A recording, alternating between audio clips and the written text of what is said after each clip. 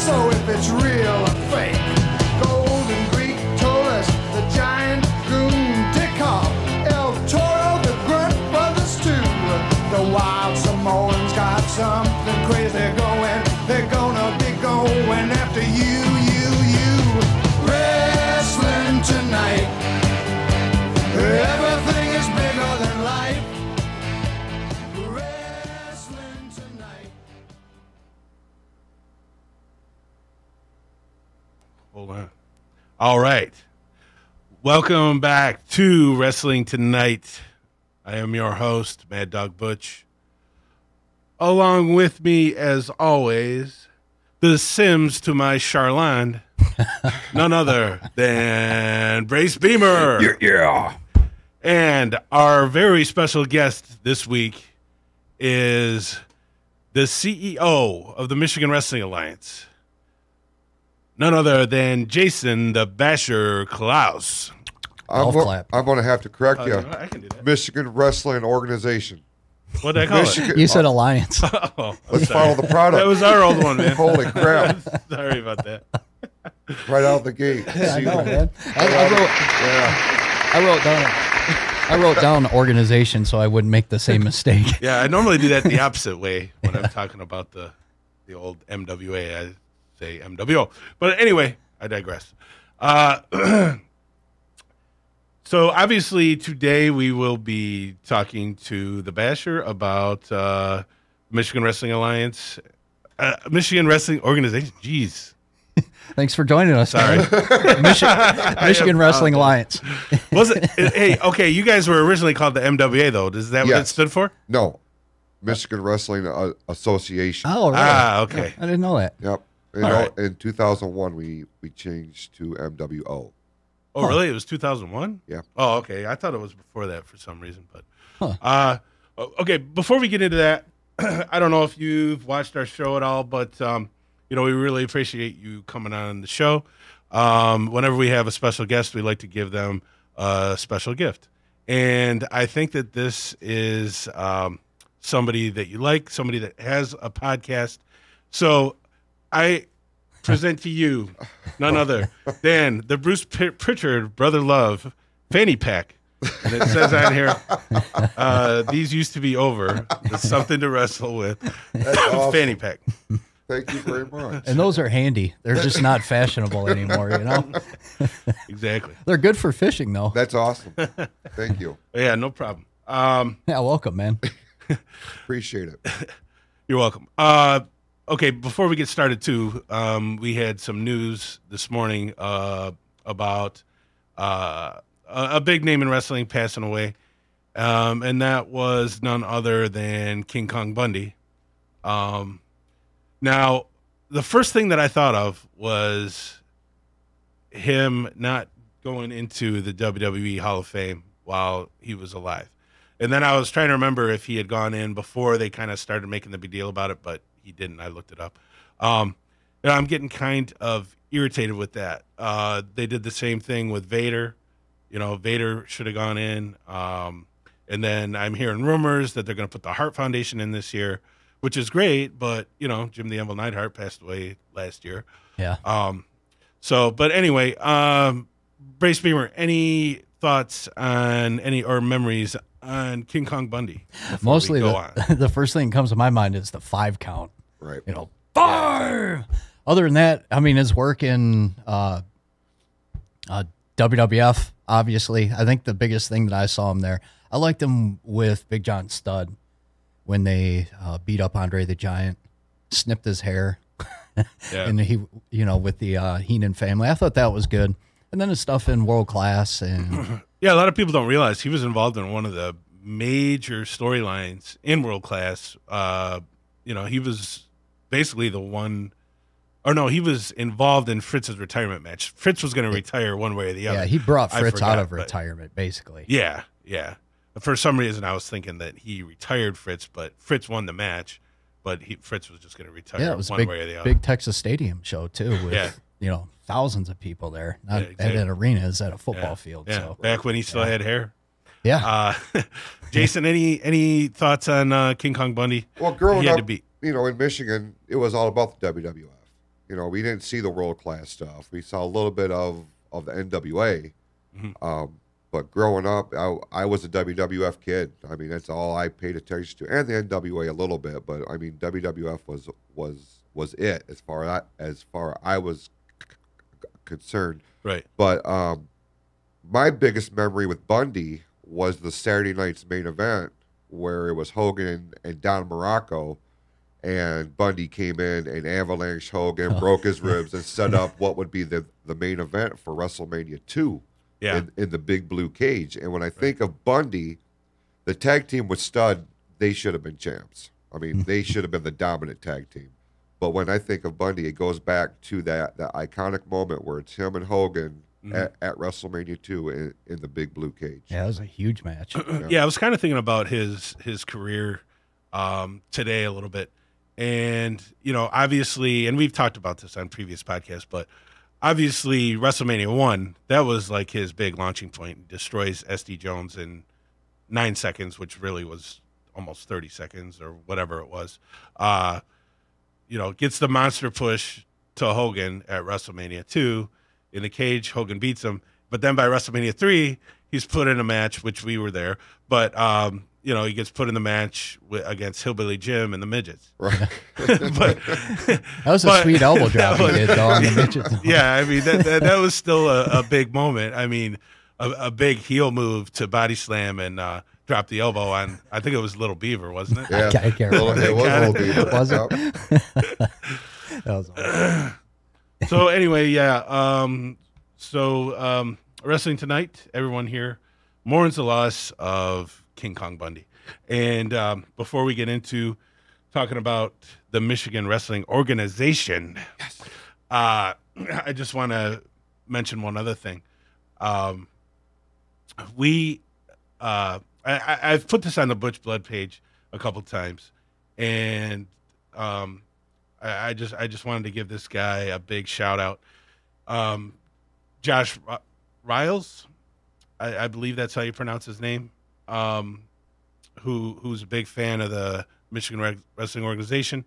Phenomenal artist. Created trading card art for a lot of the superstars of the Michigan Wrestling Organization, including yourself. So I was like, I don't know who put it on their Facebook page first, but I was scrolling down. I was like shocked that existed. Can you see it? Yeah, it's just delayed on from what I'm watching. Okay. So, all right. So anyway, I just like I said, I've talked about it on the page a couple times, and I've posted pictures of it. But I am just in awe of this. It's just some amazing artwork, and just want to thank Josh for doing this again. It's really amazing. Yeah, we've got artistic chops ourselves, and that's pretty good. The kid is really good. Is an amazing artist. I mean, I follow him on Facebook. I've seen a lot of his work that he posts, and it's incredible. Some of them you look at like your card there. You're like, man, is that a picture that has like a filter over it? Yeah, I thought it was a picture, but no. I mean, that kid, he's extremely talented. Yeah, and very. I know I'm very appreciative of him taking that time out because that doesn't happen in 5 minutes. Who's got more artistic chops and to you, him or Randy Schilling? Man, you're comparing apples and oranges. Yeah. Two different kinds of artists there. Yeah. Both of them are equally as I could see what you're saying because Randy has his style. Yeah. Yeah. Okay. Speaking of Randy Schilling, he just made his return to the MWO. Yes, he did. Did he not? Oh, really? Good for him. Yes. That's awesome. So I know he was a special guest referee. Is he going to continue as far as you know? Or as far as I'm concerned, he is. Okay. We are very excited to have Schilling back in the fold. Anybody who has ever worked with him knows what a class act he is. Yes, he is. Yeah, totally. He came to us, after several years working for other organizations. Right. And he immediately became part of our family.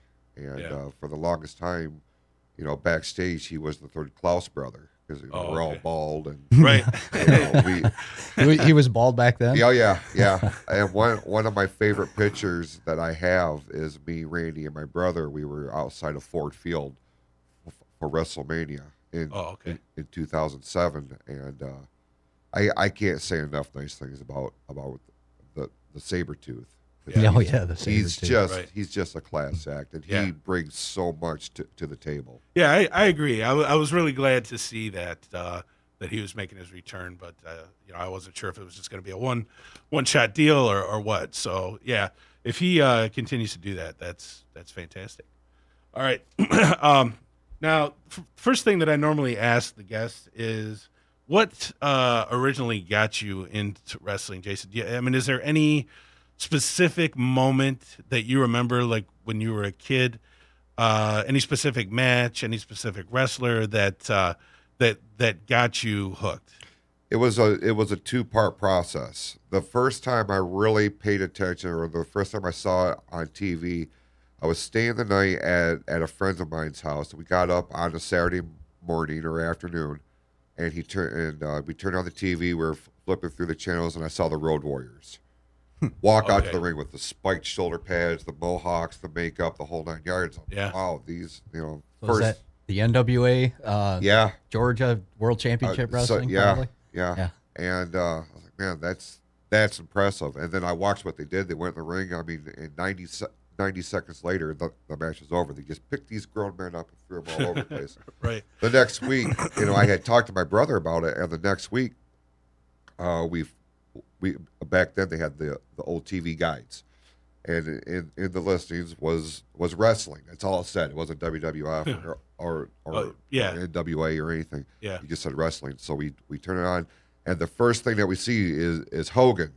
Okay. And he was part of a big angle then. And when they went to the actual show, they did recaps of what happened with Hogan, and I was hooked. Really? Hook, line, and sinker. Absolutely, I was their target audience. So did Yeah. you not see it before, or? I knew of it, but I didn't pay attention to it. Oh, okay. I was more into the Masters of the Universe Yeah. and the Transformers and Right. the Yeah. toy. I paid attention to sports, but I wasn't a diehard sports fan. Like I remember the Tigers went in the World Series in '84 because it was such a big deal with my mom and dad. Yeah, now that you mentioned that, 84 was a huge year. Yeah, because it was right at the boom of Hulkamania. The boom of Hulkamania, the Tigers winning. I think that's when right around when the Transformers cartoon debuted. Yeah. I think He-Man had been around maybe a year or two before that. But, Yep. but yeah, that's a huge year. Yeah, if now you're a that kid, you man. run that down. Yeah, If exactly. you're a kid, it was an orgasmic year. Yeah, Yeah. So it was just something about Hulk Hogan and that just automatically hooked you. Huh? Hulk Hogan. When you looked at him, he was a real life superhero. Yeah. I watched the Batman cartoons and the Spider-Man cartoons, but this is a live person who's Yeah. doing these incredible feats. Working with Stud and working with Greg the Hammer Valentine and these guys that really wanted to hurt him and do all, take his title away, God forbid. And then somehow or another, he would do the shake, he would do the Hulk up, and then he wins every time. And it was like, I'm sold.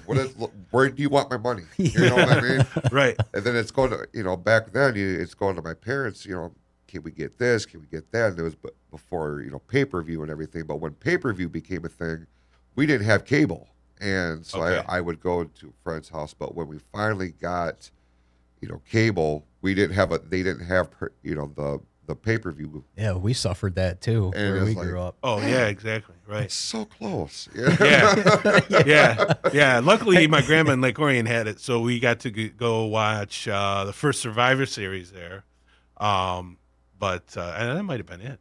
We as watched far more as- than that there. Did we? Yeah, That's the only one I remember watching there. But or maybe at your brother-in-law's house. yeah. I think probably. later on we kind of were able to watch them there. Yeah. But yeah, that was odd that Lake Orion had it, but Oxford didn't have it. Right. And then you were in Hadley. Yep.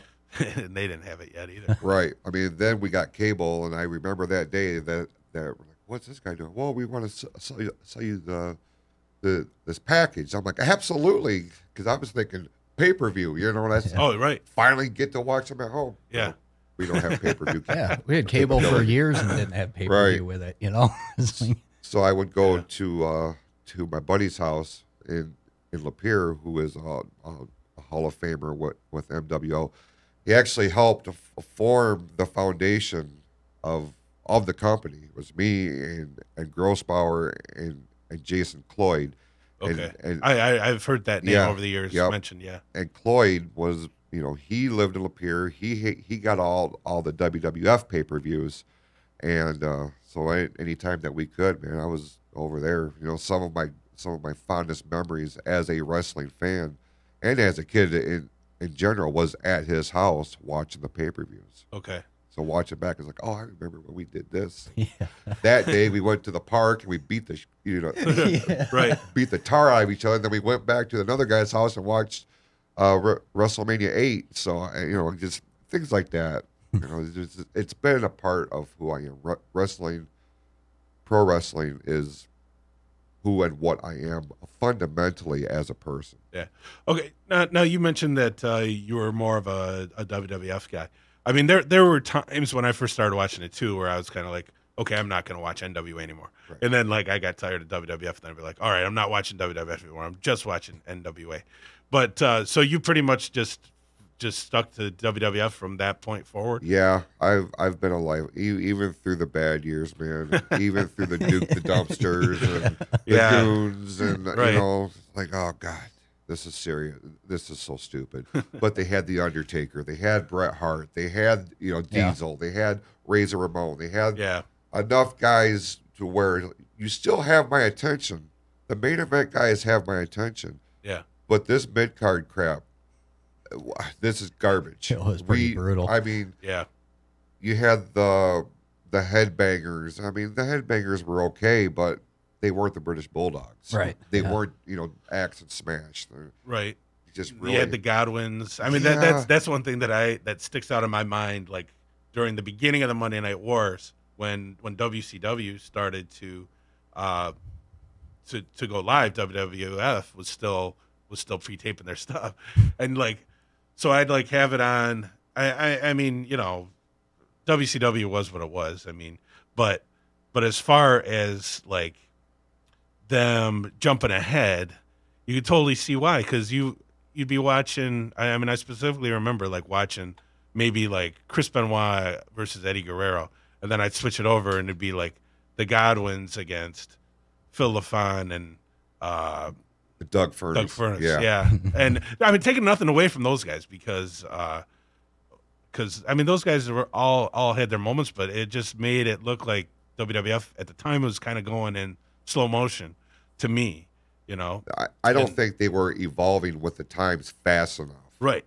Because WCW was doing more reality-based storylines where the WWF was still very cartoonish. Yeah. Very out there, they were putting the entertainment and sports entertainment. That's great, but you can't forget about the sport part. Right. What are you presenting in that ring? What are you presenting as your top stars? And it wasn't until WCW came in, launched Nitro, the NWO thing took off with Hogan turning heel, and next thing you know, WWF is way in second place. Yeah. They had never been there before. Right. Right. From a TV perspective. Uncharted territory. Had to play catch up. Yeah. Yep. Yeah. Yeah. Yeah. That was one thing, as far as him and I go, that because we would watch NWA and international wrestling out of Montreal and we'd be able to see AWA and whatever. But so we'd be watching these guys, and then they would like show up in WWF, and they would like turn them into just some like ridiculous thing. And I mean, I would still watch it. I mean, Bret Hart was my favorite. So at the time, some of the worst years as far as that goes, he was on top, and so like you said, like the main event stuff was still cool. Right. But a lot of the undercard stuff. The names on the marquee, on the posters, that was still drawing people in. Yeah. Yeah. But and vice versa, the WCW side, The undercard matches were the ones that were stealing the show. The main Exactly. events were not delivering. Exactly. And I use Hogan Yeah, I and totally Sting agree. Yeah. at Starrcade Right. as a prime example of that. Yeah. That should not have all that Oh, build yeah. up, a year build up, I know. and that's what you got for the payoff. Right. Yeah, Sting dropped the ball on that one, didn't Well, I mean, that's up for debate because there's a lot of, I mean, I've heard different stories about it. I mean, the big thing about it was, I mean, it makes sense from a booking standpoint because Bret Hart just comes in there to try to get him over as the babyface, to have a fast count that he comes in there and does the whole, you know, I'm not going to stand by while somebody gets screwed. Well, it was like one of the slowest counts ever, and he still comes in and has to do what he's got to do. Right. So I just saw something with Nick Patrick, where the referee, who was saying that Sting came to him and told him to do it one way. Hogan came to him, told him to do it another way. So he claims that he went to Bischoff and asked him what he wanted to do, and Bischoff wouldn't make a decision. So that's what you get. But you're right. Well, I mean, I was it's, talking more like the whole match instead of just the, you know, the count at the end. Like when Sting came out, he looked lost. He just didn't. It was He looked horrible. You're absolutely right, because all that character was this mysterious thing coming down from the rafters and the long coat, and Yeah. the baseball bat. By the time we got to the match, he came out the same entrance that Hogan walked out of. Where was that mystique?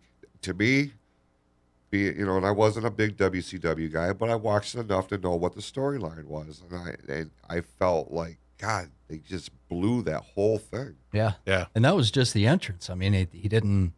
Right. Anyway. Then the bell rang. Yeah, he must have been sick or something was going on. But Well, I mean, it was. Yeah. and I didn't look into this, but I just saw recently. I was just having a conversation online with somebody about it last week, and they said that Sting was not in shape, or they were worried that Sting was not. Whatever that means, I never looked into it. Well, he hadn't wrestled so for I don't 6 know. or 8 Well, that's months one or thing. something, Yeah, you know? he hadn't wrestled in what? But he it didn't- was like probably a year. He looked like crap. He didn't work out or Right. anything. And he wasn't tan. Yeah. And, True. I mean, It's true. I say that, a little bit tongue in cheek, but I listened to Eric Bischoff's podcast, Mhm. and they were talking about this match, and Conrad Thompson was just grilling him because Bischoff made a comment that he didn't look like the star that they wanted him to, and he used Okay. the fact that he was so pale. Oh, okay. Yeah. I mean, that's And- pro wrestling. Yeah.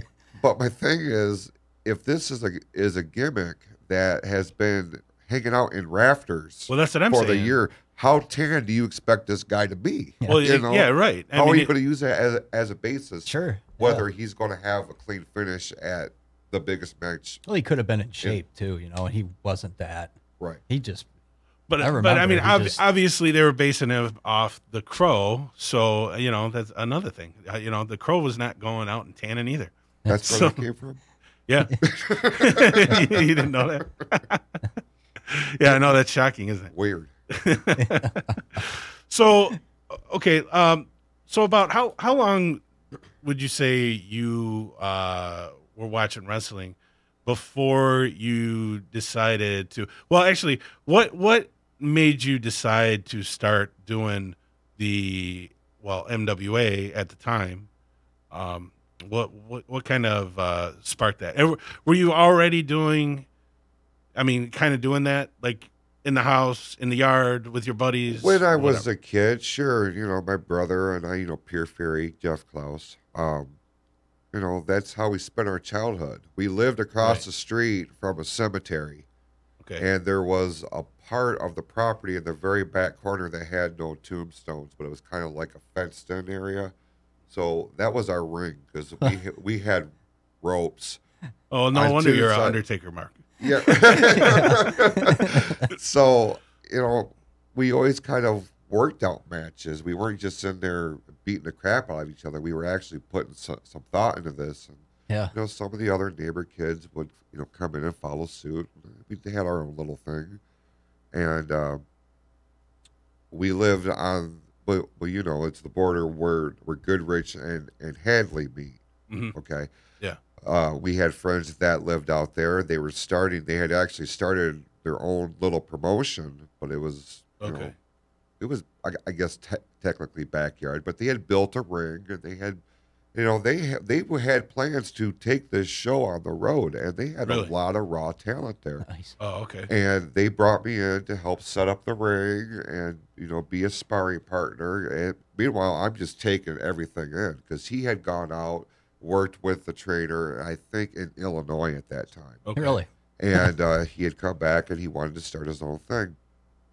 And, knowing him, he got me involved with it. And, it was no coincidence that a few days a week I'd come home from school, after I had stayed over to study or whatever. Yeah. Right. I was actually getting my ass kicked Okay.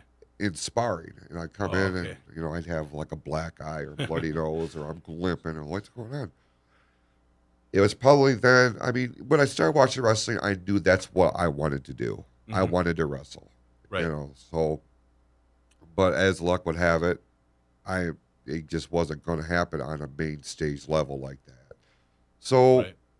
I had mentioned Grossbauer and Cloyd. They were my, longtime friends. We were all fans. And we sat down one day and we're like, why don't we do this?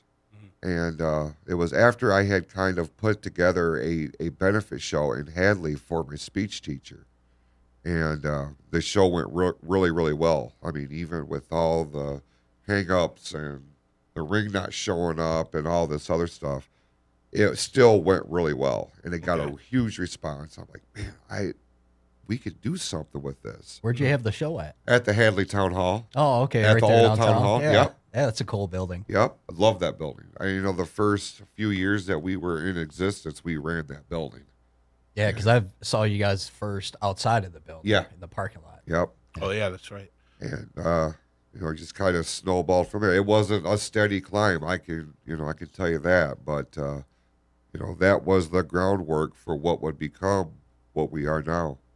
So the guys that you had on that first show, they were all just kind of guys that you'd already been working with, or Some of them had been working with the other group. The other ones were kids in the neighborhood that wanted to be a part of this fundraiser, because it was, like I said, it was for my speech teacher. Her husband and his best friend had drowned in the Saginaw Bay, Oh, jeez. and it really affected the whole town. Yeah, Because yeah. Hadley's very small. Right. You sneeze, the guy 4 doors down knows it. Yeah, exactly. But everybody, I don't know what it's like now because I haven't lived in Hadley in quite some time. But back then, man, everybody cared for everybody. Everybody, it wasn't like they knew or they wanted to know all the dirt. They cared. Yeah. We were neighbors. We were friends. And I worked at the Hadley Shell Station. We were a full service station. So Okay. I knew everybody in town. 'Cause Yeah. they had to get gas. Well, yeah. And chances are I was the one pumping it. Okay. So with the support of the township and the people, we knew Hadley, people can't find it on a map, but we knew that was the perfect spot to start this Okay. journey. All right, cool. So, I wanted to, sorry to go back here, but I wanted to mention this before I got into that. Going back to growing up, I've seen pictures of Facebook and of you and Jeff with like LJN wrestling figures. Yeah. That was like a huge part of us growing up as well. I think they came out in what, 86 or 85, 86. Yeah.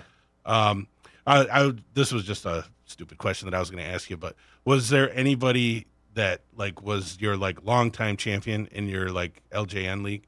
Because for whatever reason, mine was Hercules Hernandez. Was it really? Yeah, it was. And it was more. Yeah, that's the it was more because, and that's what it was. It was the way. No, he had one arm like this. Oh, so you're I had to right. do You're these, right. like, You're right. So and his legs were like perfect to do drop kicks. And, I mean, he did like a bunch of stuff. He did a bunch of stuff that the real Hercules never even thought about. Right. But was there any guy that It was Hogan, man. I tell you, I mean, as a matter of fact, I still have all of my big LJN guys. I do too. I found them too. I mean, they're way worse for wear. I mean, yeah, they're pretty beat up. But. They are, but I can't get rid of them. I bought some extra ones. Did too. you? Yeah. I don't know how many years ago I bought a couple lots. And going into, because you always watch what they were doing on TV, and if you had that particular guy and you like the angle, you kind of reworked that. I'm here to tell you, in my league, Warrior never beat Hogan. No, really? That never happened. You had Warrior though? Oh yes, I did with orange. He had orange trunks and the blue, orange, and yellow paint. I remember him. Oh, okay, yeah, because he goes for a lot of money now. Yeah, I have him. Okay, cool. Yeah, we made. I even back then I was like a huge stickler for scale, so I hated Gregory Hammer Valentine because he was huge. But he was posed awesome. And he was, and he looked like him. Where a lot of these guys... he did look like him, but he just was too big for me. And, he was huge. And same with Paul Orndorff. For whatever reason, they didn't get those scales right. I mean, those scales were way off. Yeah, Orndorff was like this. Yeah. So he was like great that. suplex guy. Oh yeah. So I actually turned mine into my Orndorff into the Dingo Warrior, who was Ultimate Warrior in World Class before he became Ultimate Warrior in WWE. That's funny because he had the same hairstyle as the doll with good point. Yeah, he totally did. And then later on, I turned my, not that it was a big stretch to do or anything, but I started using my Valentine as primetime Brian Lee. Yeah, it kind of looks like him. Yeah, because he was like so huge. But yeah, we used to. I mean, I remember I had a feud with my Junkyard Dog and Ricky Steamboat after they broke up as a tag team, and their foreheads. Man, I want to say Junkyard Dog. I was gonna say because Steamboat could never be a heel. Yeah. He was a heel in my league at one point. He probably would have been a good heel though, But their heads. I just recently came across them. I was looking through my garage and looking in all my bins and stuff, and both of their foreheads are just hamburger because I used to like chop them up with razor blades and I did that too. Put fake blood on them. That's great. I wish I had my notebook, man. I had TV written for weeks. Did you? You actually like wrote it? Oh, really? That's one thing that That's awesome. The arenas. I did that for the wrestling, but not for the the figures. Oh no, I did it with the figures, man. That's how I got used to writing storylines. Yeah, there you go. Yeah, I mean back then I used to remember what I'd done from time to time. There's no way I would remember that now, but I do kick myself. I'm like, man, I should have wrote all that stuff down. Yeah. Just to have it. But so going back, now when you founded that, or when you decided to have the first show, obviously you were aware of that backyard league, the one that was near you, right? Were you aware that was the thing kind of going on in other places as well, or not really? I've never really paid attention to what anybody else is doing. Okay. I mean, unless I have a vested interest in it, right? For one reason or another. Like today, I don't pay attention to what any other promotions do, other than IWE. Yeah. Up in the Houghton Lake there. I just don't care. I mean, I don't mean for that to come off as being no, I totally understand. Asshole-ish or whatever. No. I understand what you're saying. And the reason I ask you this, I should wait till he gets back. But the reason I asked you that was because when we did it, we had no idea that was the thing. We didn't know anybody else was doing it. And we had told this story a few podcasts ago, but we were at one of the house shows at the Silverdome that they had after WrestleMania 3. And for whatever reason, I told my dad to pick us up at like midnight. I was like, yeah, the show's going to get over at midnight or whatever. Well, it was like, I want to say it was like the beginning of January or something. And it was like 20 below outside or something. So finally, at one point, they did a sweep and kicked everybody back out. And so, I have another story like that. Remind me later. So we're outside freezing. Well, they send a bus around to pick people up, and then they were taking them to a trailer that they had heated.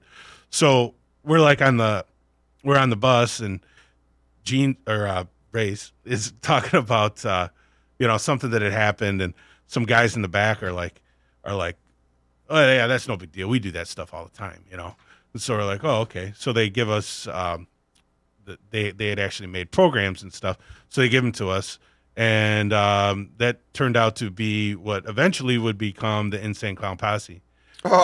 So we ended up. So those guys were doing it down in Ferndale, so that they would come up and wrestle with us sometimes. We would go down there sometimes, and they would rent out hotels, like Holiday Inns. Like the conference rooms. Yeah. So we'd like wrestle there. So we wrestled in like Taylor with them and Hazel Park. But anyway, up until that point, we really had no idea that anybody else was doing that. And definitely at the time, there was not the negative connotation that there is with, quote, backyard wrestling. Right. Unfortunately, ICP, I think, has kind of has kind of caused that. But I mean, not just them, but I mean, we were safe. I mean, we weren't doing all the stupid stuff that they're doing now. I mean, I just saw a clip, I think it was yesterday, did you see that clip where a guy gives somebody a Death Valley driver, like off of the roof through like a bunch of light tubes, and I just like, so I can kind of see at this point where that gets a bad rap, but anyway, that's why I was asking if you were aware that there was anything else going on. Not at that time, because you got to think we're talking mid to late 90s before the internet became a huge thing. There was no social media. So there was no YouTube. At least I wasn't aware of it. So I didn't really know of anything other in this area. I knew what was in Pro Wrestling Illustrated magazine, and that was it. Yeah. Yeah. That was the extent of my looking at other organizations. If I read about them in that magazine, which to this day I buy that magazine. Do you? Absolutely. Really? I love it. Really? Yeah, because it takes me back to my childhood, man.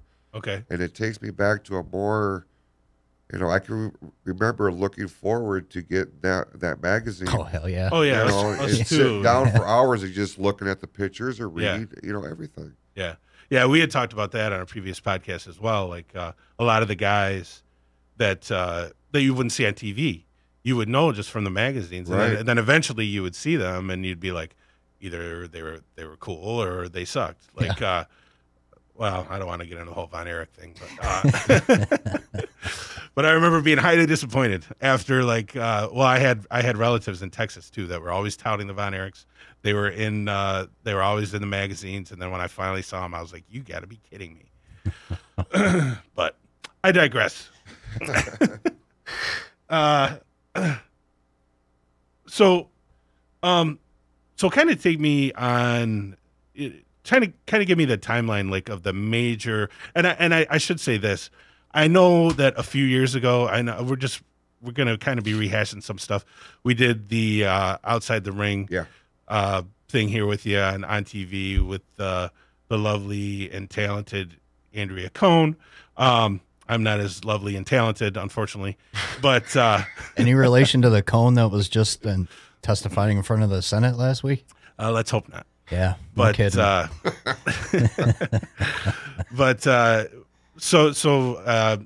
anybody saw that, like I said, we're kind of going to be rehashing things. But that was 4 years ago. It's been a few, yeah. So just kind of give me the timeline. So you do the first WrestleRama, and then kind of where does it go from there? Or just kind of like give me the points that kind of maybe change things or took you guys to another level. Okay. As time goes on. The first between WrestleRama 1 and WrestleRama 6, which was in 2000, it was a steady decline. We started off hot with WrestleRama 1. And then by the time 2 and 3 and 4 and 5 came along, it was garbage. The show was garbage, the morale was garbage. I had a few very loyal guys that would do anything. Gross Bauer and my brother have been with me Grossbauer, not so much now. The Marauder, Yes. Grossbauer. Yes. Yeah. Well, I mean, I can understand because He's- we're around the same age, and He I had to. he I was can a understand. cornerstone. Okay. With me, Jeff, Todd. By this time, Cloyd had left the company. He was doing his own thing, focusing on personal life and stuff like that. Which, God bless Loser. him. Well, no, I'm no, just kidding. because he's I still, know. I my longest friend. You know what I mean? Yeah. He's been with me a long time. But it was a steady decline, and then we got the day after WrestleRama 5. It was a line in the sand, man. I talked about it on the outside. yeah, I remember show. hearing this story a few times. It's either you're with us or you're not. And No, what was the issue? Just guys weren't performing, weren't taking it serious enough, or what? they weren't helping with anything. Okay. They weren't helping with set up, tear down, anything. They would come in and do these really crappy matches with really crappy attitudes. Okay. They weren't doing anything to help the cause. And meanwhile, the guys that were loyal to the company, they wanted to see it go. They knew how far I wanted to take it. They're doing all the grunt work. Mm-hmm. And I'm like, if we're going to do something with this, we need to do it like now. We were on the doorstep of the new millennium. What a better opportunity. Personally, I had started a new job, and I got really tight with the owner of a security company. He actually went into the Hall of Fame because he was such a huge influence on the whole turnaround of the company. We were working at a senior citizens apartment complex, Mm-hmm. and we were talking about the show and the company, and he had been to a couple of shows. He's like, Who is this? What was his name? his real name is Mike Rule. He went in, he worked as a gimmick, like for a ghost writer and a ghost official as Maverick. Okay. So we were talking one night, and he's like, you should think about this, this, this, and this, and this. He just kind of blew out this outline, and I'm just like, Okay. damn, why didn't I think of that? Yeah. It makes perfect sense, but Right. it's good, to have an outsider's perspective looking in, because you don't have any kind of influence. Well, I want to tell him what he wants to hear, so I get what I want. In the long run, there was he didn't give a shit one way or the other. Okay. He was just, he was my friend. He was my boss. He knew how much this meant to me. Yeah. Why don't you try this? First thing on it was cut out the dead weight. Okay. We had the meeting. I had chairs set up. They were assigned seats. People still talk about it to this day. I went in. They sat down. They found their names. They sat down, and I'm like, okay, everybody from here over, you're out of here. And about what percentage of the roster was that? About 65 to 70. Wow. Nice. And I knew we were going to be in a rebuild stage. Okay. But I also had new interest of new people coming in. Yeah. This is where social media starts to come into play. Right. We had a website, we had email. They were like, "We've seen this, we're interested, we're coming." So what year was this then? This was 99. Okay. All right. So kind of the beginnings of the internet and everything then. Yeah. Okay. Yeah. The internet was really starting to take off. Right. And but we had an email, we had a website. Okay. This is where we got guys like Big Skinny. Okay. The group called Ruckus, which started out as 3, which turned into 4. They were our hardcore guys, Okay. but they had a very passionate fan following. Mm-hmm. They brought all of their friends from Fenton up to Lapeer, because Okay. by this time we had left Hadley and started to go have more shows at the Center Building All right. in Lapeer, because it was a bigger venue, bigger shows, right? Yeah. I got to have the talent to have the bigger shows, So Yeah, I'm doing I'm doing things backwards. Mm-hmm. But I wanted to have a venue set up, because if you don't have a venue, what do you have? Nothing. Right. Right. You have a backyard. Yeah. You know. Yeah. Wanted to shake that stigma. Okay. So from there, You know, and this is where between 2000 to where we are now, 19 years later, almost 20 years later, you know, there's been, we'd go up, we'd plateau. We'd go up, we'd plateau. Oh, a little bit of a dip. Mm-hmm. We move, and it's been like that. We've gone through different eras. We had the Lapeer area, then we went to Clio and Mount Morris. We had the majority of our shows out there at their Masonic temples. Yeah, let me stop you before you get to this part, Okay. because at some point, I won't get into the whole thing, but at some point I became aware of you guys, and I was actually shocked that I had never come across you guys before, and this was in this would have been around 2005, 2006, maybe. Okay. And so I looked at your website, and I wasn't actually sure kind of who was running things. So I got a hold of Dr. Tony Black, actually. Yeah. So so he was like, hey, just come on up to this place in Flint and check out the show. So I'm like, okay. So it was Terry's Lounge. Terry's Lounge. Nice. I like that place. That's what I was going to say. Well, I walk into this place, and my first impression was like the cage fighting that Wolverine was doing in the first X-Men movie, where they found him. I was like, man, what a cool place for wrestling. Yeah, I was just like, it was like packed. It was just, the crowd was into it. It was just that. So how did you end up hooking up with Terry's Lounge? That came from Big Bubba Blackwell, who's going into the Hall of Fame this year. Okay. And he had been with us for a long time. I think it was his brother. I might be wrong, but I believe it was his brother that knew the owner of Terry's Lounge. Oh, really? Wasn't his name Gene? Gene. Yeah. Yep. Yep, Gene Reed. And so that name sucks. Gene. I know, what a terrible name. Gene, Gosh. Gene, not Reed.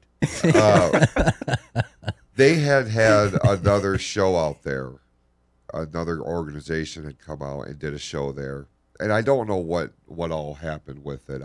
Like I said, I don't like to ask questions like that. Right. It's none of my business. Right. You know?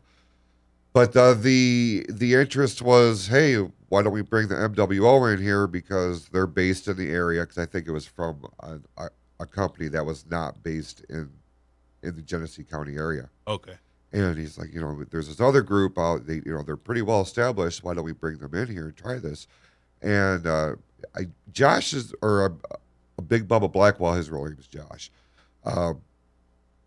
is the one who set that up. And I went in and I met with Gene, and I said, this is what we do. This is what I have. And he showed me the space. Is this big enough? And this is how the other organization had things set up. I'm like, none.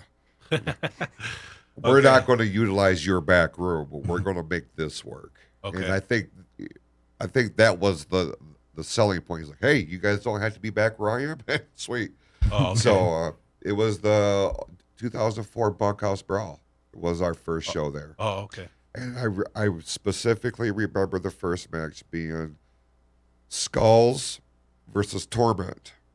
And it was the first show that we ever, or the first match of the first show that we ever had at Terry's Lounge, and it was packed. Yeah. Packed. I mean, all the way, they moved the pool tables out. I mean, all the way to the dance floor, which was across the building. It wasn't a huge building, but I mean, it was a considerable space, Yeah.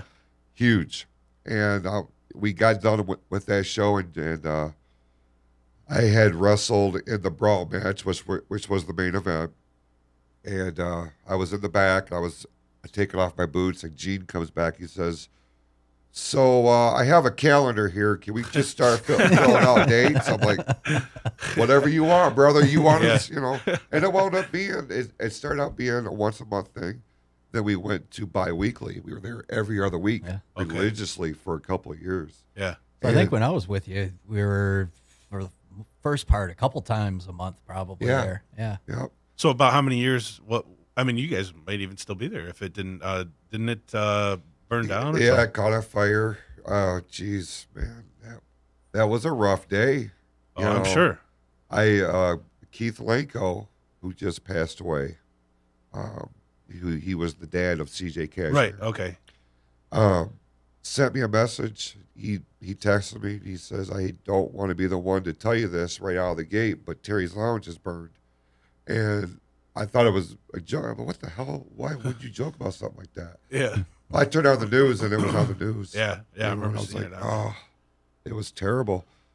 We were there for, 5 years, I think it was. Okay. Religiously. I Yeah. mean, we booked everything around Terry's Lounge. Of all Right. of our eras, Terry's Lounge would probably be my favorite. Oh, really? Okay. Yeah, probably. Yeah. Just because of so much history, Yeah. of the company was set in that building, and it revolved around that building, and the personal relationships that we had with Gene and Terry, and and I watched Terry's kids grow up. Whitney now works for the MWO, Oh, okay. and she, really? works backstage with us. Nice. Oh, okay. I can didn't remember when realize she that. was this tall. Yeah. You know what I mean? Yeah. So Yeah. Terry's Lounge will always have a very special place in my heart. Yeah. I'm gonna break kayfabe a little bit here. I got to work a couple of those shows, and oh my god, just the atmosphere was amazing. I mean, there was a show that I came out on, and it was the same thing. It was just like I remember walking out, and it just seemed like it was like wall to wall people. Yeah. And the crowd was like super hot. I mean, I was like outside of the ring or whatever. I don't remember what I did, but I just remember like the crowd just going. It was just so hot. It might have been St. Patrick's Day, actually. Yeah, So that might have probably. fueled it a little bit. Yeah. But, Couple good wild St. Patrick's Day shows in that place too. Yeah. all right. So, so from there, what's kind of like the next step after you don't have Terry's Lounge anymore? Okay, so we get the call about Terry's Lounge, and I thought, well, maybe it was just an isolated thing. And I had gotten a hold of Gene, and he's like, I'm going up there if you want to come out and look. And I'm like, all right, cool. I wasn't anticipating what I was walking into. I mean, the whole inside was just gone. Yeah. And Yeah. I'm just like, God bless it, man. This is terrible. Fortunately, around that time, we had started our relationship with the bridge Okay. over on Corona Road. Right. And that would start our on again, off again relationship with them. Mm-hmm. And we had moved exclusively over there. Put us on a different part of Flint. Mm-hmm.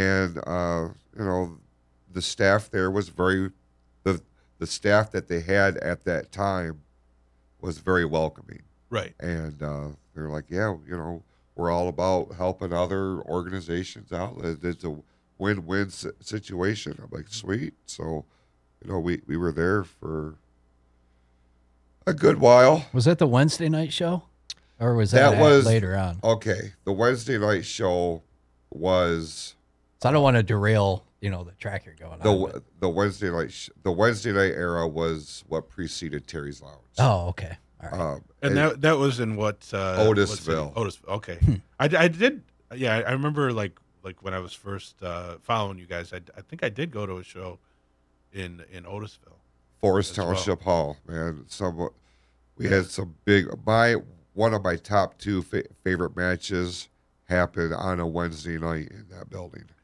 And What? Okay, I mean, I'll jump ahead a little bit, but this is something I was going to ask you later. But what would you say is your favorite match that you personally have ever had in the MWO? We're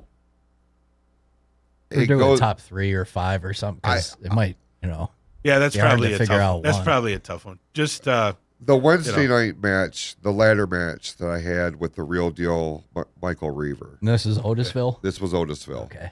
And it was packed.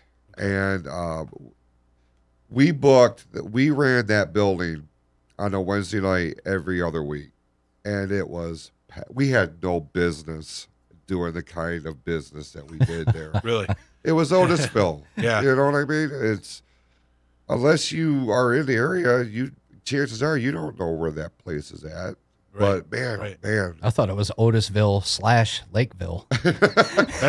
That's what it was called when we were in school. Go play basketball there, baseball, play right. sports. whatever. Yeah.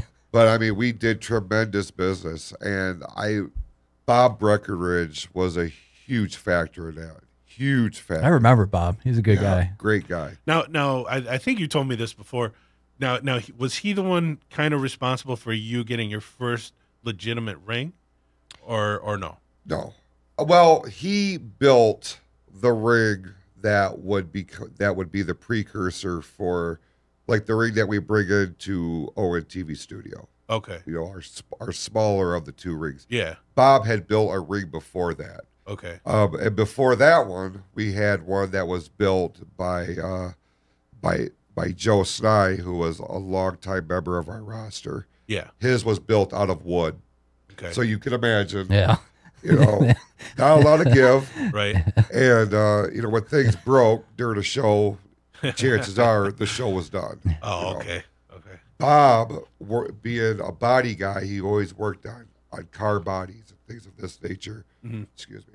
Mm-hmm. Oh, so he had some welding talent. Oh, obviously. man, oh, man. Nothing that guy can't build. And he came up with an idea. We knew that we wanted to have a big show to raise money to either buy a ring or let him build it. Okay. And we did that's what the 2001 Christmas Clash was, the final event of a multi-event, you know, fundraiser, really. All right. And Bob had built us this great ring, and it was the landscape, it was the stage that we performed on for quite a while, and Okay. it had some big time matches between those ropes in there, and a lot of those were at the Forest Township Hall. Okay. So as far as, you know, my favorite matches go, me and Reaver for the ladder match, that stemmed from my feud on camera with Bob, which I think is why the Wednesday night thing happened and why it was so successful, because people were emotionally invested. They hated him. They liked my character, and it was our version of Austin and McMahon. Oh, okay. All right. Now, another match that comes out, also on a Wednesday night, was this match I had against a guy called Hollywood.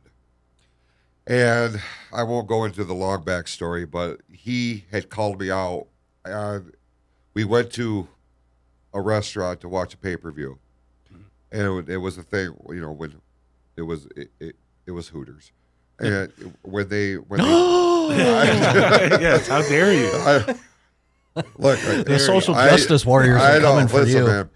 They'll find something wrong with that statement. So back then, they showed all the WWF pay-per-views. Right. We would all go there and hang out, party, whatever. Well, one night we were there.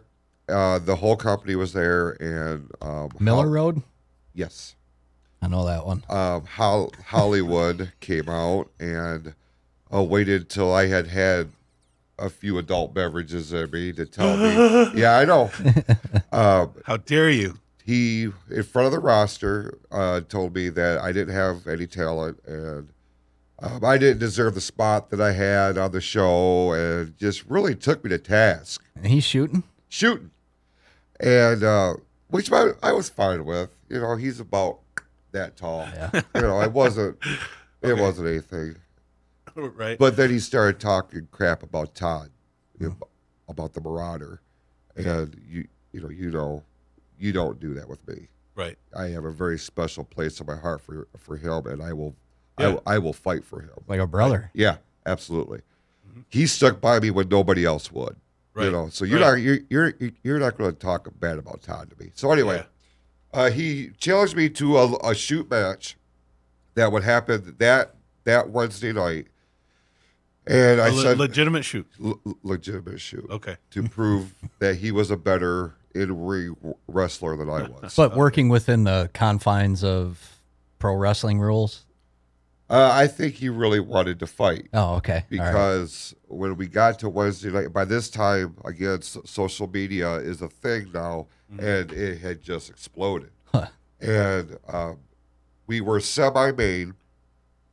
I wasn't gonna put us on last because the MWO title match should have had that spot. Oh, yeah. But the entire locker room emptied out. And at the time, Forest Township Hall had an elevated, like a platform, Okay. like a stage. The whole roster was on that stage. It sold out the locker room. Now, what was weird to me was we were semi-main. It was a 10-segment show.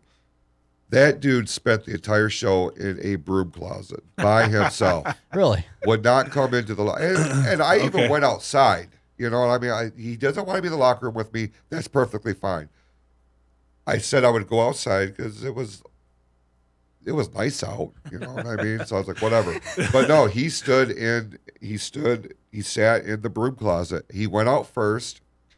I can't remember who the referee was at the time, but I came out second. And the referee walks over to me, and he's holding this object in his hand that looks like a shank.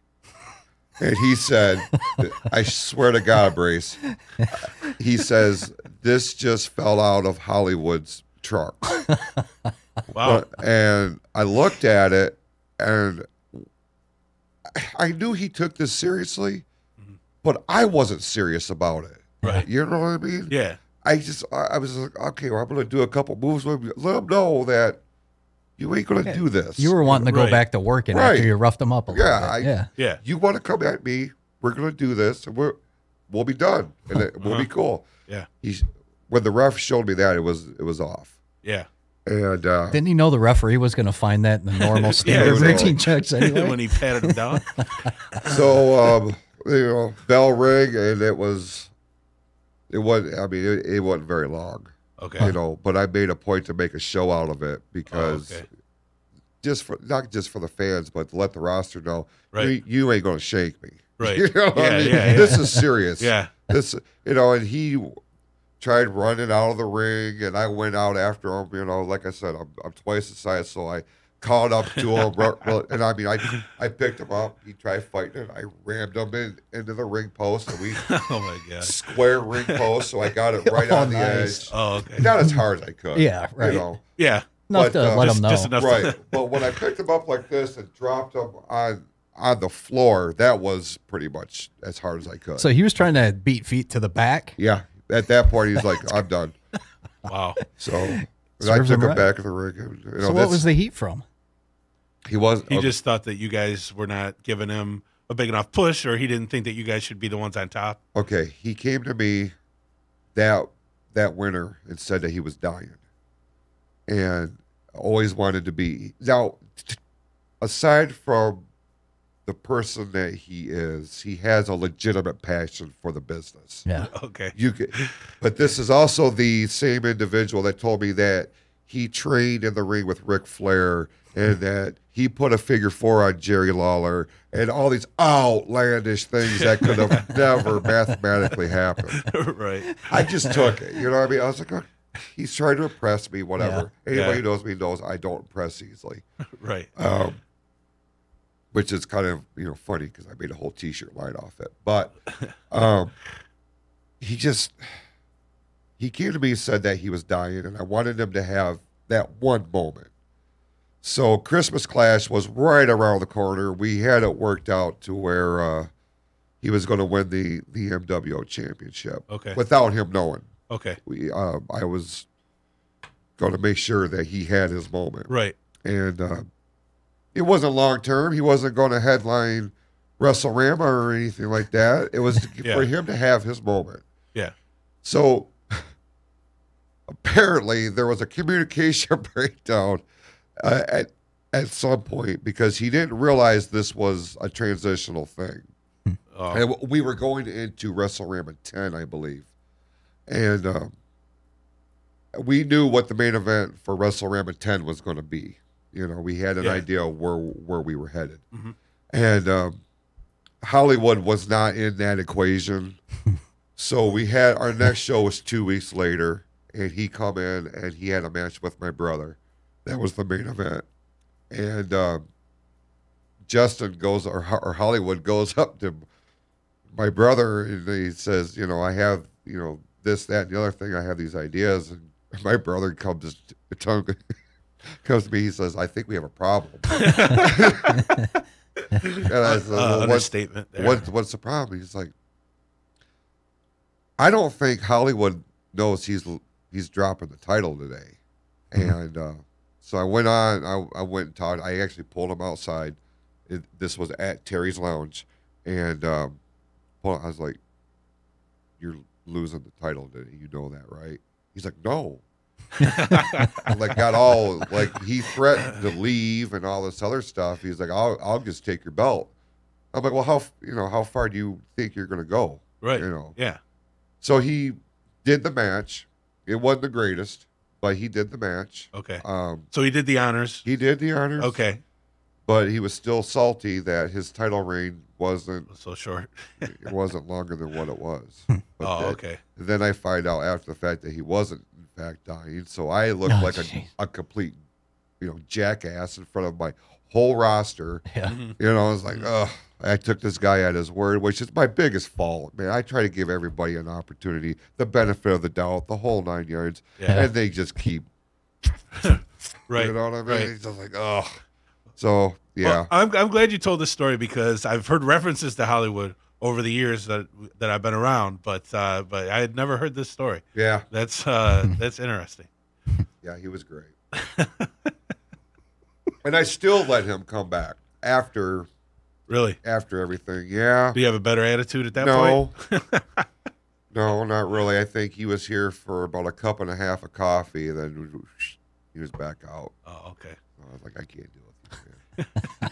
If I can't deal with you, if I get to a point to where I'm like, I have nothing for you. Right. Yeah. You've done something wrong. Because you do put up with a lot of crap. I do. I mean, I don't know about it anymore, because I've been around, but I mean, you have to if you're running a wrestling group. That's one thing. Or anything, running a taco stand. Right? Yeah, and that's one thing that I was going to say. I mean, first of all, thank you for coming here because, I mean, I know you're busy with a lot of stuff. I mean, I've seen it.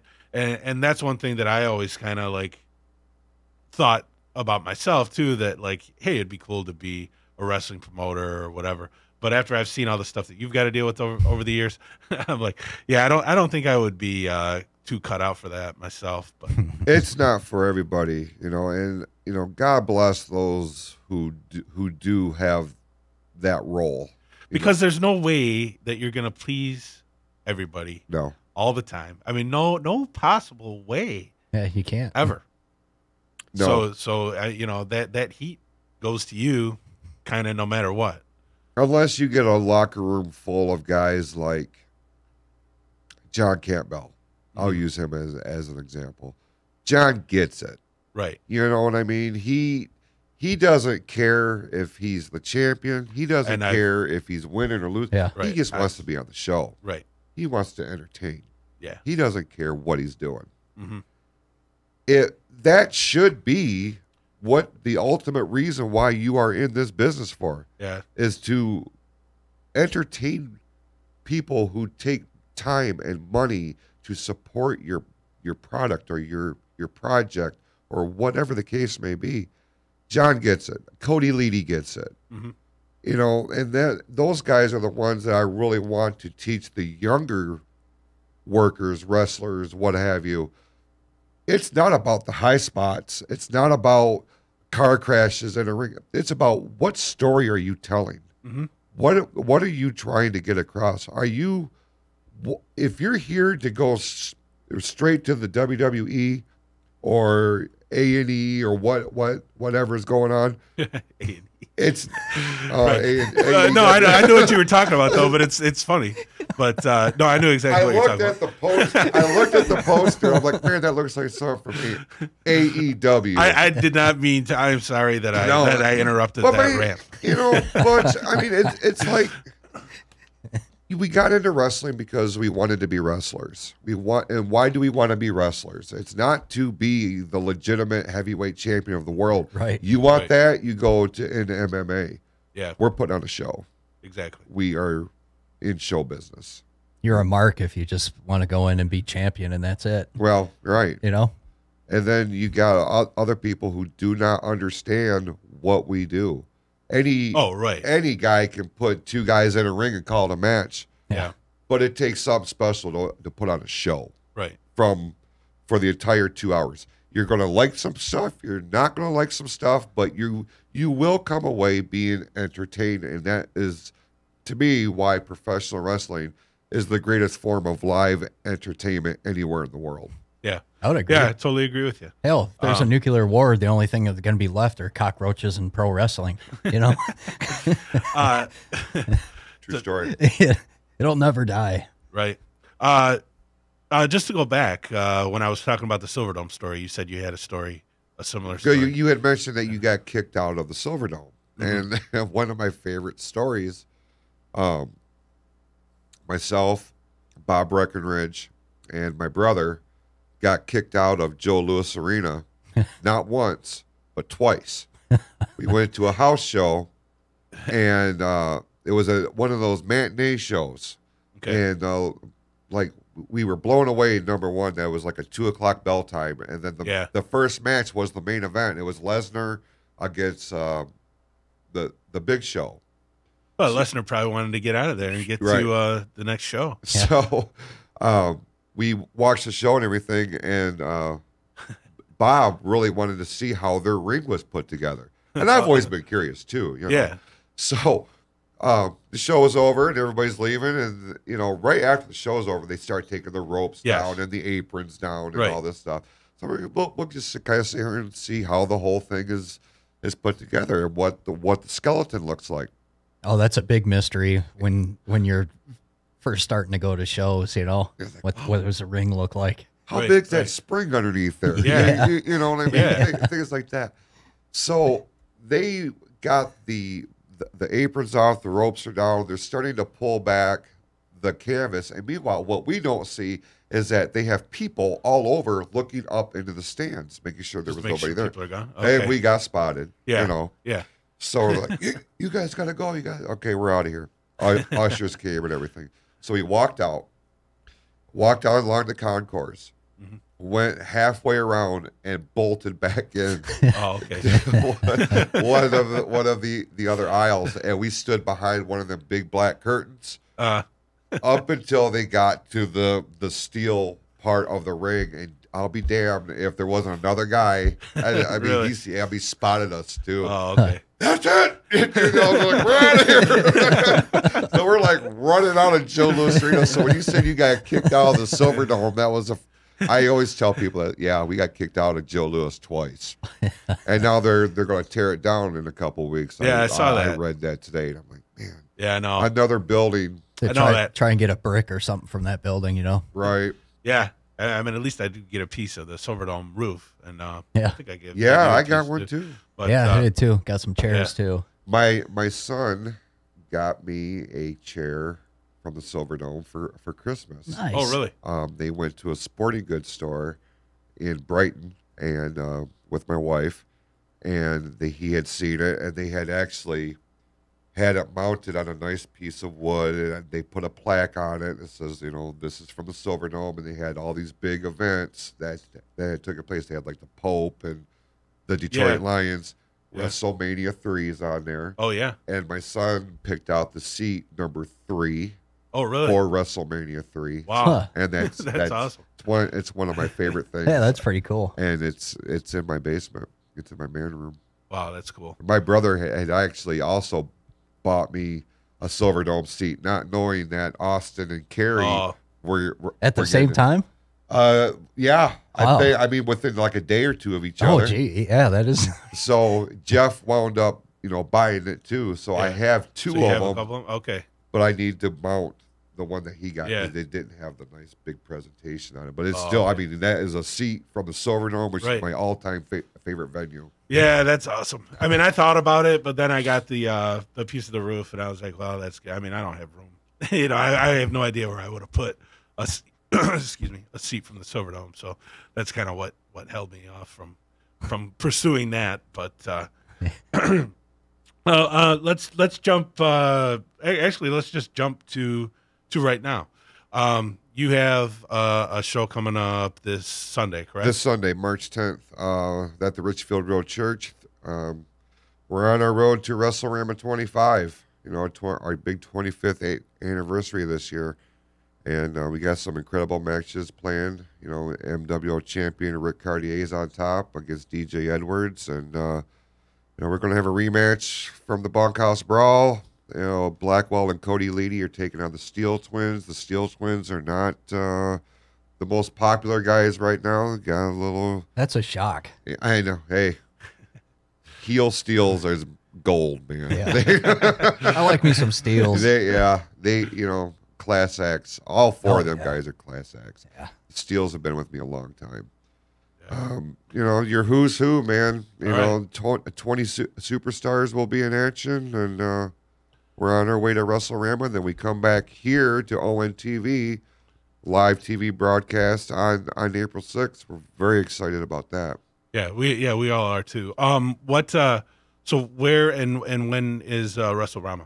April the 28th, Sunday at the community center in downtown Fenton. It's actually part of a doubleheader weekend. On Saturday we have the Achievement Awards and the Hall of Fame banquet. For the first time ever, we're actually opening that up to the public. Oh, okay. Cool. They'll be able to buy tickets okay. to that. Right. Right now, we have Big Bubba Blackwell and Mr. Positive and Brett Travis are confirmed for the Hall of Fame. And then your Superstar of the Year, Tag Team of the Year, all those will be handed out. And then the next day on the 28th, it's the big one. It's WrestleRama 25.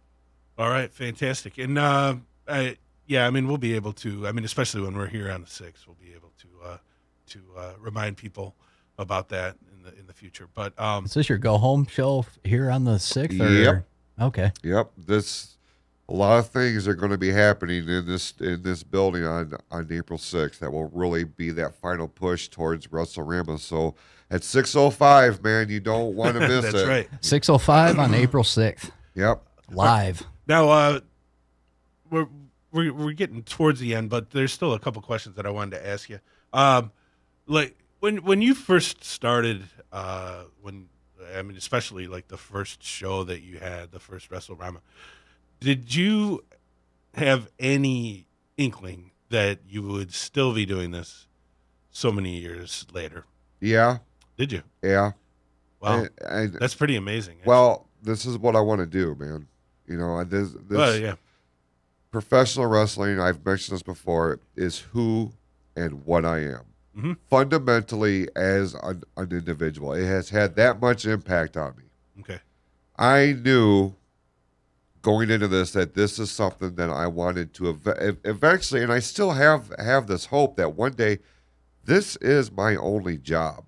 Right now it's not. It's part of a multi-thing, a multi-job lifestyle. Right. I work for GM up at the Flint truck plant. Mm-hmm. I got the MWO. Right. I started the T-shirt company. So I feel like, the GM thing is great, and I've met some incredible people. Some of my most favorite people in my life I work with. I've got stories for years that I could take out of that place, but I bet that pays the bills. Exactly. That's not what I'm passionate about. Right. That's not who I am. It helps. It helps financially to be who I want to be. Mm-hmm. But ultimately, if you say, what's your dream job? I want MWO to be my full-time job. I want to be able to, pass this on to my kids. My son has expressed interest. He's really taken an interest in writing the storylines and booking the shows and what all goes into that. He has a legitimate interest in it. Will that be the case 4 or 5 years down the line? I don't know. Right. But right now, he wants MWO. Anything that he talks about, well, I'm going to take over my dad's company, and that's awesome. And I'm going to make it. He wants to be the Shane McMahon of the state of Michigan, because he looks at me as the Vince McMahon of the state of Michigan, and I'm not quite there yet, but that's my goal. Right. That's what I want to do. So you ask, do you think you would be doing this yet? Because I can't see myself doing anything else. Okay. I mean, that's great that. Well, I should ask you this. You're passionate about the MWO itself, or have you maintained your passion for pro wrestling in general? Because I know we've talked about it previously in our older years, and the way wrestling has changed so much. Unfortunately, and that's something that I never thought I would lose. But I don't care if I watch it anymore. I mean, but social media has changed a lot of things, though, because I don't necessarily have to watch the show, because any major thing that happens, it pops up on my Facebook feed immediately. Social media has killed this business. Yeah, a lot of it. I agree. You know what I'm saying? Yeah, I totally agree. I mean, this could be a whole broadcast onto itself. Yeah. Yeah, you're right. Social media. Am I as passionate about the business? There are days, even in the MWO, there are days where I'm like, man, I don't really want to deal with this crap today, because you know what you're dealing with, you know what you're walking into. But there's 99% of the time I'm like, man, it starts at the top, right? If you're into it and you're enthusiastic, your roster is going to be, your wrestlers are going to be, the people who are looking to you to provide them that opportunity, they're going to be that invested as well. Absolutely. So most of the time it's legitimate and it's from the heart. Other times I'm painting a smile on my face because I know there's a piece of business I don't want to deal with, but I have to. Yeah. As far as the product as a whole, I would say I'm as passionate about it. I would say that there are times, like in the 90s, where I'm disappointed in it. Mm-hmm. I'll watch it because, it's wrestling. Right. And it's WWF, and it has that logo, and it's got, I know there's a lot of other options. I don't watch New Japan. I don't care about Impact. Me neither. They don't entertain me. Okay. That's not my thing. Mm-hmm. WWE has and will always be my thing. Okay. So, yeah, it's hard now getting into the business because it's hard to look at it as a fan. You're looking at it as somebody who is on the promotional side. Right. Why are they writing this? Yeah. Why are they booking this? Mm-hmm. My 11-year-old self would not be saying, why are they booking this? True. They're saying, Hogan needs to get up and kick Andre for what he just did and blah, blah, blah, blah, blah, blah, blah. Or thank God for the gobbledygooker coming out of the egg. Yeah. So anyway. Speaking of that, I know you're a big Undertaker fan. Did you see that interview that he did last week at that church? Yes.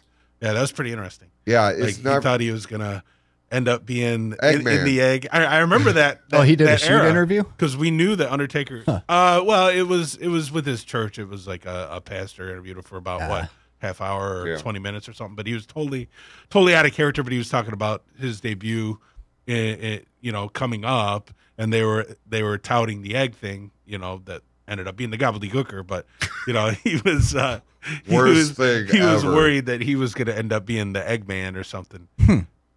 I just heard the story where the first time he had talked to Vince McMahon, Vince had called him and Taker picked him. Hello, is this the Undertaker? Yeah, he mentioned. Well, that. I guess. Yeah, he mentioned that on there on that too. Well, the good thing is, like nowadays, if you don't like what's going on today, which I don't, I'm a bigger fan now than I've almost ever been, just because you can go back and you can watch all the old stuff. The WWE network is the greatest thing. Or even just YouTube or anywhere, I mean, there's so much out there that I'm watching now that I didn't get to see before. Right. Yeah, good stuff. All right, not to bring stuff down, not to be negative, but just a couple quick, couple more questions. What would you say, if any, is as a promoter? What would you say your biggest regret is? If you have any. You know, there's a couple of behind the scenes things that became a bigger focal point in the locker room than it should have. Mm-hmm. And I wish I had been more assertive Okay. in those situations, so it hadn't escalated to the point to where people are leaving and you're losing friendships over it. Yeah, that's understandable. And that's, you know, that happens every so often. It Right. happens in regular Right. life, you know. I mean, Look, you know, I probably should have said this, or I should have done that. But on the other hand, I'm a firm believer that everything happens for a reason, and it was just, you know, that was a particular point in a storyline, you know, Mm-hmm. just a real life one. Mm-hmm. You know, it won't be anything that I'm going to lose any sleep over. Right. I was like, I probably could have done that better. I should have reached out more, things like that. But, you know, I am, you know, I got a lot of irons in the fire, you know, and I can't. Number one is my family. Right. You know, my wife and my kids are my priority. Mm-hmm. You know, everything else gets whatever time is left over. And but, yeah. Well, on the opposite side of the spectrum, what would you say is, you know, the event or moment that you're most proud of as a promoter? WrestleRama 21 at the Birch Run Expo Center. When we I got to be a part of that. yeah, Thank you for that. Brett Travis, who's going into the Hall of Fame this year, Mhm. you know, he was a big part of getting that ball rolling and Okay. getting that door open for us. And I remember going in there to set up for the show and just kind of going off into the corner. And just kind of look. It was like, wow. Yeah. We started in Hadley, yeah, Right. Michigan. Yeah, exactly. We're at the Birch Run Expo Center. that's a cool Yeah. building to work to. I Yeah. worked there for Levi. Yeah. Yeah. Yep. Yeah, that was that was a very cool show and a cool moment for you guys. I would say Definitely. that was my most proud moment Yeah. from a show, you know, perspective. There's Yeah. been days where everything in the world has gone wrong. Anything that could go wrong. Last weekend is a prime example of that. When we had Bunkhouse Brawl, had all kinds of issues getting the ring to the venue and all this. But once we right. got I saw there, a little bit of that. everybody banded together Okay. and it went off without a hitch. Oh, that's great. Great. All right. Well, we should, unfortunately, we got to wrap things up. Thanks again for being here. No, thank you for inviting me. This was a and, huge honor. We could bring you back when we have some more time and cover the second half of the MWO or whatever we haven't covered so Oh yeah, far. there's a lot that I mean, you're just scratching the surface, you know. Yeah, exactly. Maybe I should start my own show. Oh, you could. So, what is your website? Is MWOonline.net. right. And then we're on Facebook and Twitter at MWO Wrestling. Instagram, I know we have one. I don't ever utilize it. So Yeah, I don't. I guess just look up the Michigan Wrestling Organization. Okay. I'm sure something will pop up. All right. Yeah, we're all over Facebook and Twitter, though, for sure. All right. Brace, any parting words? Yeah, I'd just like to thank Basher for coming on here, and also thank you for my first run as a referee. Oh, man. You Yeah. were great. Everybody loved you. Everybody, can we have Brace? You know, yeah. You've always been a class act. Oh well, thank you. Thanks for joining us. This is fun. No, this was a blast. This exceeded. I was a little bit nervous at first, but it's like, just kind of like, Hey, when I did my Well- first one, I was nervous too, man. this is cool. Well, we'll definitely do it again sometime. And everybody, check out the page. Keep checking the Butch Blood Facebook page for our next show. And thanks again. And we will see everybody hopefully next week. April 6th, MWO returning to on TV at 6:05. Make sure you check it out.